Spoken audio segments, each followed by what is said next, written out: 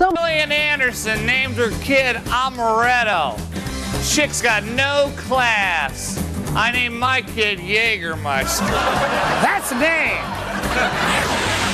Hi, I'm Deborah Wilson, and actress Shannon Sosaman from the film A Knight's Tale actually named her son Audio Science. Apparently, the father used to work at Radio Shack.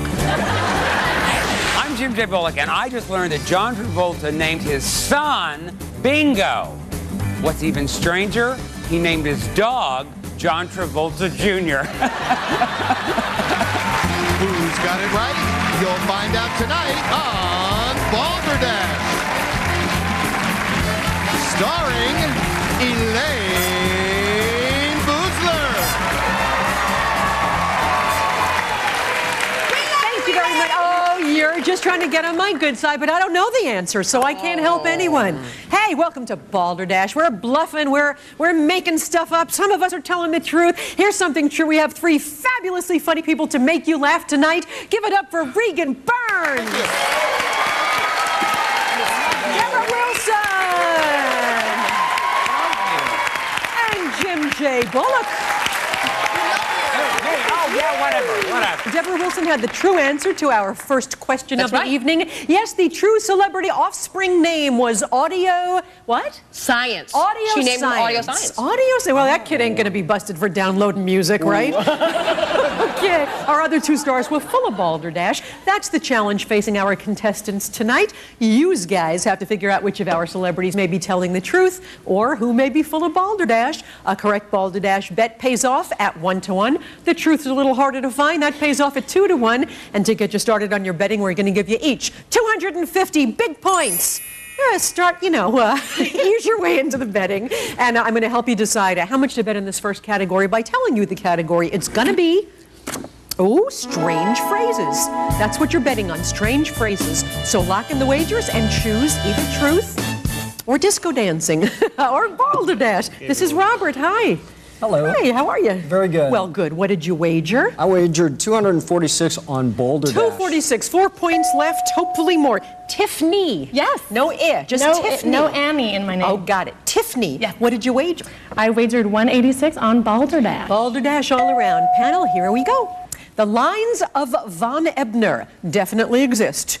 What are the lines of Von Ebner? And we will start with eye candy, Regan Burns.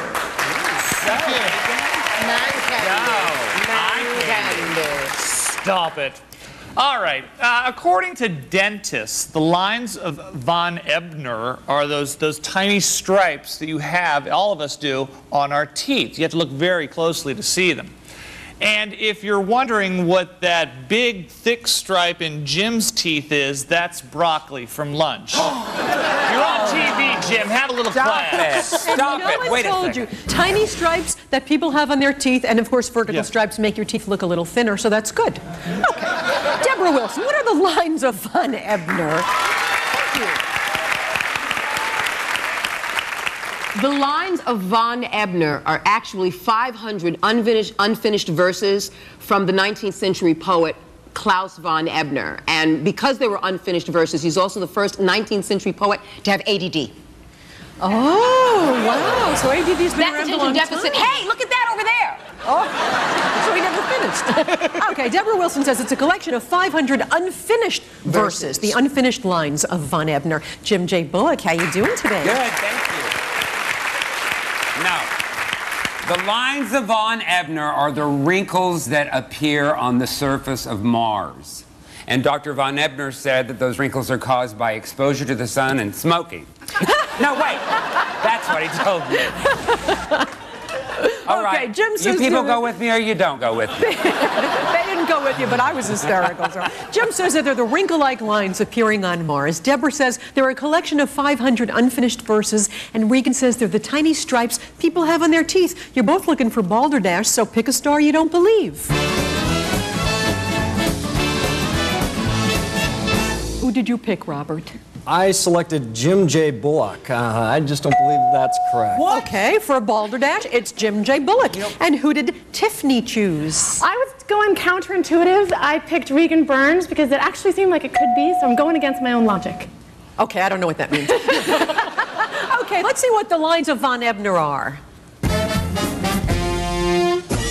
Oh, that was bad. Can't be counterintuitive, no. That'll cost you a bit. You're down to 64. It will pay off for Robert, though. You chose the correct person for Balderdash. You're up to 496. The night is young. It's anybody's game. Come on back and see how it shakes out. Balderdash will be right back. I got through menopause. Risk-free. Call. It's time for more Balderdash. Here again is Elaine Boozler. And it's time to meet our contestants. This is Robert Wampler from Chicago, Illinois. Oh, I love that city. It's a great city. It is. Great city. What do you do? I'm a restaurant manager, and I'm also a semi-professional poker player. So. Really? Yeah. Congratulations. So you're used to gambling and, okay, watch their poker faces. Sometimes Regan wags his tail when he gets a good answer, so be careful. Good to know. This is a lovely name, Tiffni Jelinek. Thank you. Wow. Yeah. Tiffni Jelinek. What does Tiffni Jelinek do? I teach Shakespeare to high school students. Wow. Actually, yes. That's great. Yeah. That must be a challenge. It's challenging, yeah. I'm trying to show them that it's fun. It could be fun. Yes. And where are you from? I'm from Fort Collins, Colorado. Oh, very nice. Okay, well, good luck to both. Thank you. You could clap for Tiffni Jelinek. Kind of got that off. Okay, we're going to up the ante in this round. We're giving you each an additional 500 points with which to wager. Tiffni, you are now at 564. Robert, you're at 996. You got to bet at least 250 on each of the following questions. Here's the first category. Okay, amazing animal organizations. Amazing animal organizations. Lock in those wagers for truth or Balderdash. How much did you wager, Robert? 426. 426 on? For Balderdash. Balderdash. And Tiffni Jelinek. Wow, he's a big bettor. I only bet He's a big $2.89 bettor. on Balderdash. Okay, well, we'll see. $2.89 on Balderdash.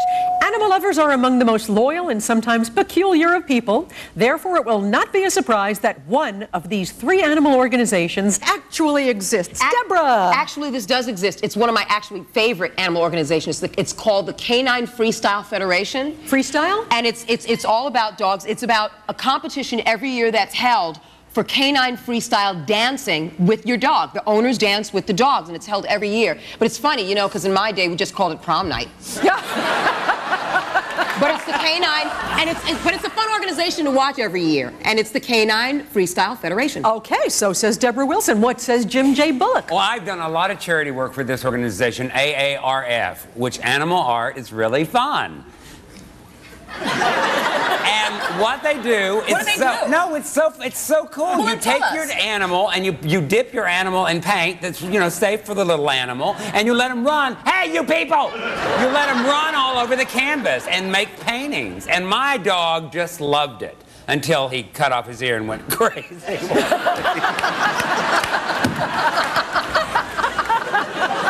What does Regan Burns say? Oh, my. So, Tiffni, you teach Shakespeare, huh? Yes. Doth thou know how hot thy maketh when she looketh my way? You don't call him eye candy for nothing over here. Huh? Oh, no. We'll talk after the show. I'm here to tell you about doggy time enthusiasts. These are people who love dogs so much that they actually tell time the way dogs do, which, as you know, 7 years of dog time is equal to 1 year of human time. And I dated a girl from the club, and I'll tell you what, for a 185-year-old, she had it going on. Okay, Regan Burns says it's doggy time enthusiasts. Deborah Wilson says the real organization is the Canine Freestyle Federation. Jim J. Bullock says it's animal art is really fun. You are both looking for Balderdash. Pick a star you don't believe. Whom did Robert not believe? I did not believe Regan Burns. No? Sorry. Okay, Balderdash for Regan. And Tiffni? I think the Balderdash is Jim J. Bullock. What? I'm going to have to believe it. Okay, let's see what the real organization is. Oh, good for you. Excellent work. Very good work for both of you. It's going to pay off. Two good Balderdash bets. Tiffni, you're up to 853. Robert, you're up to 996. Oh, Robert, you're up to 1422. I was a little slow in my adding. I've got to take off my shoes when I count. Okay, we're going to give you a chance to catch right up by going straight to our next category, which is Lost in Translation. Lost in Translation. It'll be something about language, I guess. Duh. Robert, what did you bet? I bet 550 on Balderdash. 550 on Balderdash. Tiffany? Ooh, 550 on Balderdash. Oh, I sense a little chemistry going on here. Okay, panel. When American products are introduced in other countries, their slogans don't always translate. See if you can spot the genuinely bad translation. And we will begin with Nickelodeon's own Jim J. Bullock. Okay, in China, okay, when the slogan for Kentucky Fried Chicken, finger looking good, finger looking good in Chinese translate as eat your fingers off. Stay with me, people. So whenever you're in Beijing, you do not want to order the chicken fingers. Jim says don't order the chicken fingers in China because KFC translated to eat your fingers off. Eat your fingers off. Okie Regan boings. Elaine, in Thailand, the slogan for American Airlines, "There's something special in the air," translates to "There's something strange in the stars."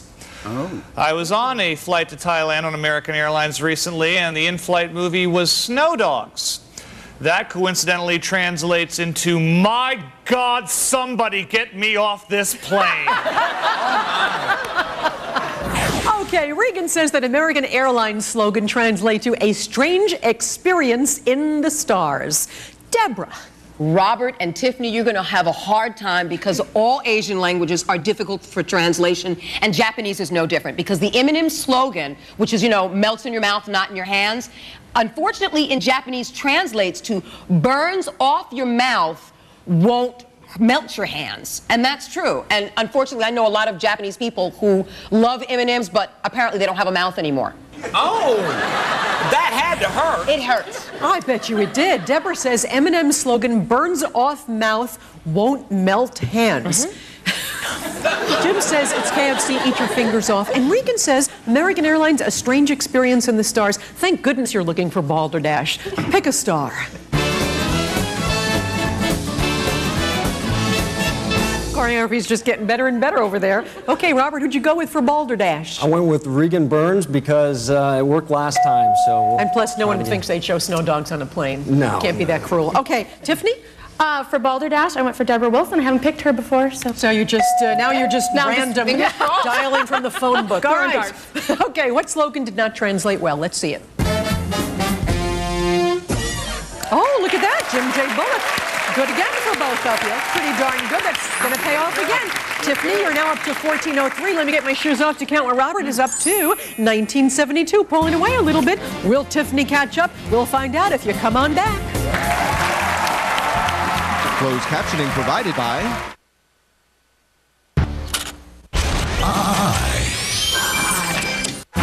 Balderdash is back. And here again, Elaine Boozler.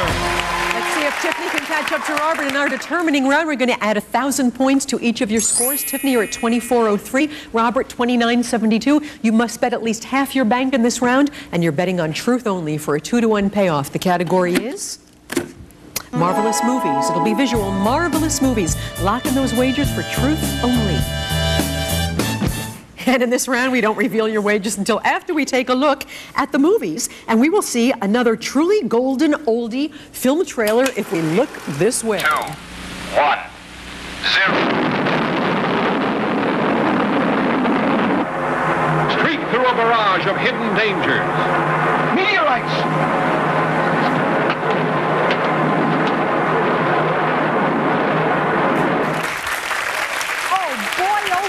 We just get the bestest movies here, don't we? Regan, what's the name of that classic? Well, I auditioned for that.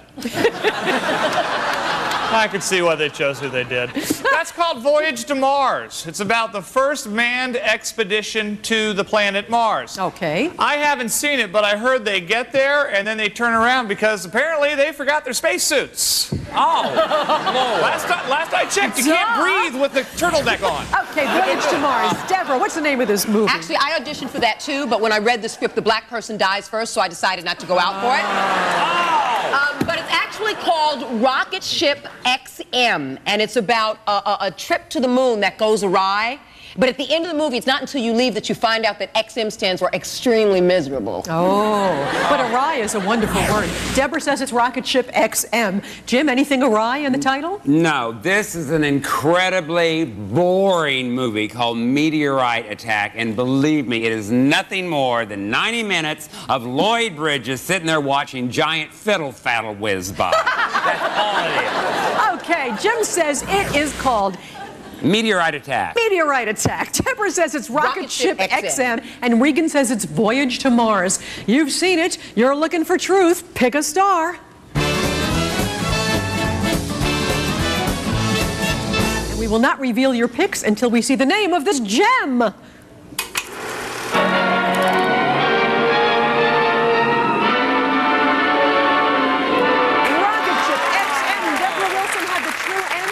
Tiffni, you were behind. Did you pick Deborah, and did you bet enough? I bet 2,001 points. Nice big bet on? For Voyage to Mars. Oh, on Regan. That's not good. That will take you down to 402. But sit tight. You never know where it could go. Robert, what did you come up with? I wagered $15.25 on Rocket Ship XM. Oh, well, that sounds like a winner to me. Did you have a good time playing? We're sorry to say goodbye, but it was wonderful to have you. You're welcome. You won. You pulled away. You did it. You pulled it out. You're the champ. You get to go to the Balderdash Garage. Who would you like to play with? Deborah Wilson. Deborah Wilson. Keep betting on a winner. Let's meet her down there. Follow me down the steps. We'll be right back to play the barrage with Deborah Wilson and Robert, our champ. We'll be back with more Balderdash. With 100-980-1951 or visit mensfax.com today. Balderdash continues. Here again is Elaine Boozler. Here again is our beautifully dressed champion, Robert. He has wisely chosen the fabulous Deborah Wilson to play alongside with him in the Balderdash Barrage. We have two great prizes up for grabs today. Here's John Machida to tell us about the first one. It's a digital mini camcorder. Capture all your favorite memories on video and in still photos with this Sony digital camcorder. So sleek it even fits in the palm of your hand. From The Good Guys. We like it. We like it a lot. And here's John with our grand prize for today. It's a luxurious Palm Springs getaway. You and a guest will enjoy your own luxury villa at La Mancha Private Villas and Spa Resort, a romantic dating Mediterranean village located in the heart of beautiful Palm Springs. You'll be treated to fine dining at the award-winning Don Quixote restaurant, plus relax beside your own private pool. La Mancha Private Villas and Spa Resort, a Moonstone Hotel property. Back to you, Elaine.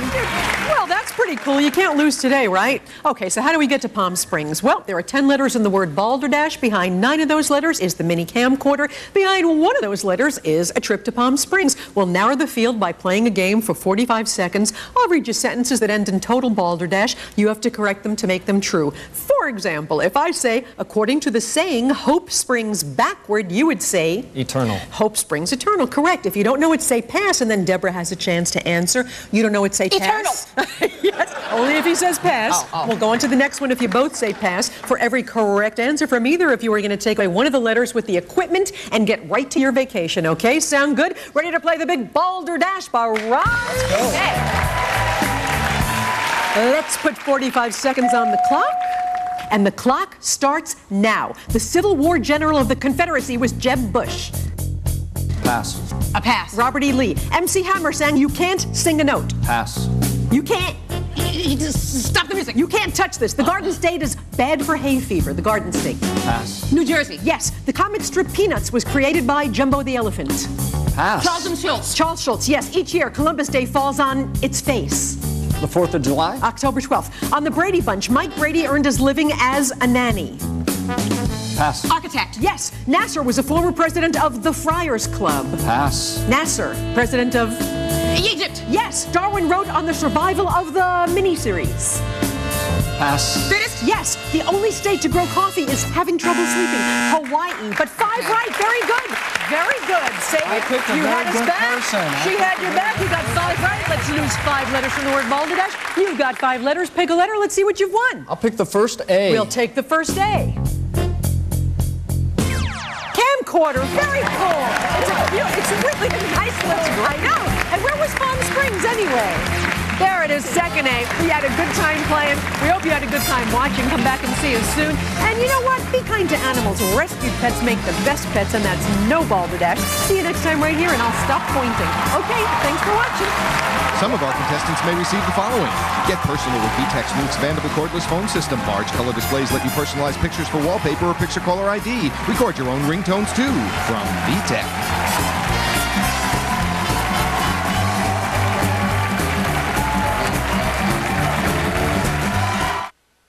Every 8 seconds, someone dies from tobacco.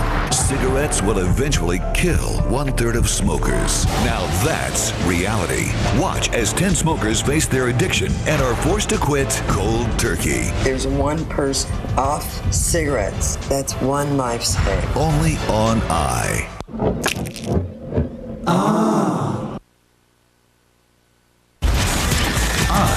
Independent television.